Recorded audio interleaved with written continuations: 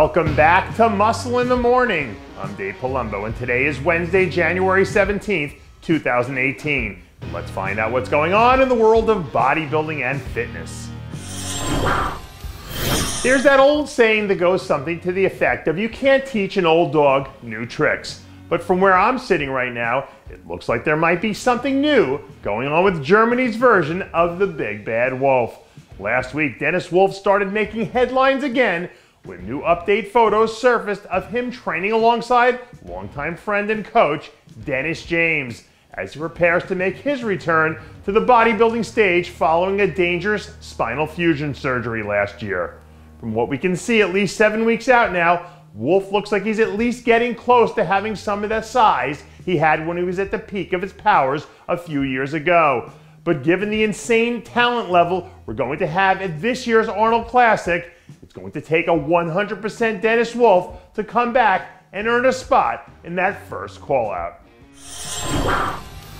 It was right around this time a few years ago that Justin Compton was making all sorts of headlines as he was gearing up for his first career Arnold Classic. And despite the fact that we won't see him up in this year's lineup, today's bodybuilding's version of Half Man, Half Amazing is still making headlines thanks to some bold predictions he threw out last week. On his Instagram, Compton went on to record that he thought he was finally going to see the year where Ruley Winkler locked up his career-defining moment with an Arnold Classic victory.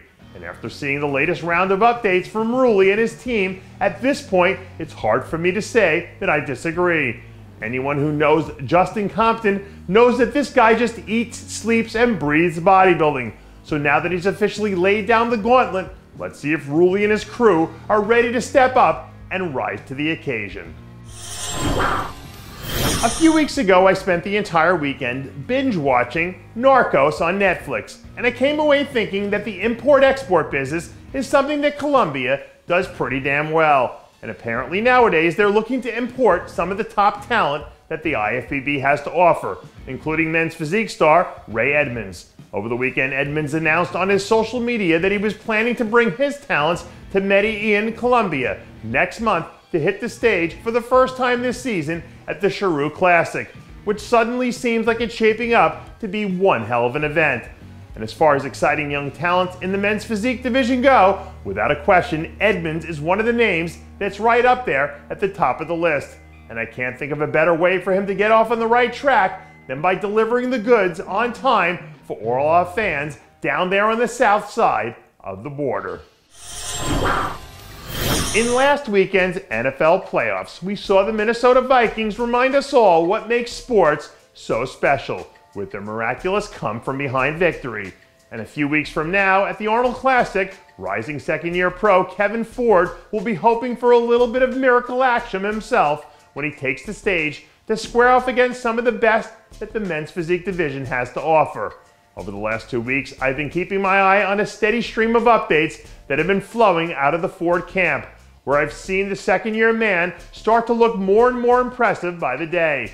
Ford really caught everyone's attention with his awesome second-place performance back in his rookie debut at the Toronto Pro last summer. So now that he's had some time to retool the machine, it'll be interesting to see how he responds to the pressure when he's up there slugging it out on the biggest stage of his young career. Last year, in the NBA Finals, we saw Kevin Durant show us that sometimes a little change of scenery is all that it takes to push you over the top into the promised land. And I think the Canadian big man, Tony Searle, is probably hoping for some of the same.